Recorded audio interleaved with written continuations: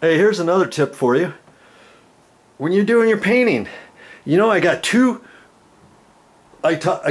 gallons of eggshell, 1 gallon of semi-gloss. It's very important. After you get done with the first coat, the first gallon of eggshell, if you're doing eggshell, make sure you read the labels twice.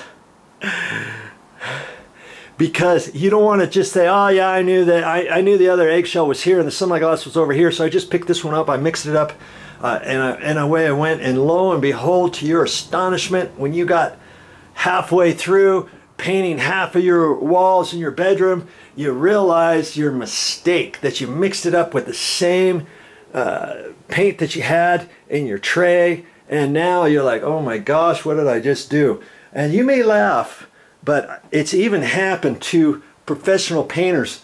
I used to do construction tenant improvements, and the professional painter I had, he was painting a whole tenant space for me. I didn't have time to do it, so I had this other guy did it. He did all my staining for my doors and lacquering, and he also did painting. So I said, okay, I need you to paint this project this time. You're in luck, I can't do it.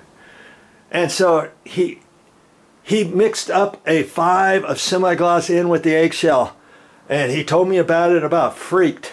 And it was late at night, and he didn't have enough time to run back to the store. He had to do it in the morning, as I remember, or he barely had enough time to get through traffic to get to the other side of town, to get to his paint store, to get another 5-gallon paint bucket so that he could work half the night to get it up to where it was supposed to be, because I was supposed to have the tenant move in a certain time, and I had to have the painting done before I could put the door frames in. I had to put the door frames, the timely frames in them, and the doors and the hardware and the handles and all that kind of stuff the next day, and I didn't want to do that on wet paint, and I wasn't going to have him paint the walls after I snapped on the metal timely frame trim on the metal timely door frames.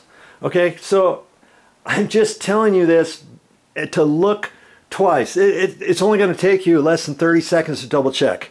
Okay, that's all I'm telling you on this. It could save you a nightmare on your project. Remember that.